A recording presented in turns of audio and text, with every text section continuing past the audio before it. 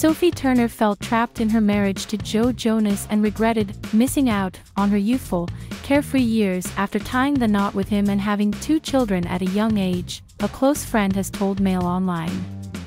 Joe, 34, officially filed for divorce from wife Sophie, 27, after 4 years of marriage, with documents stating that their relationship is irretrievably broken.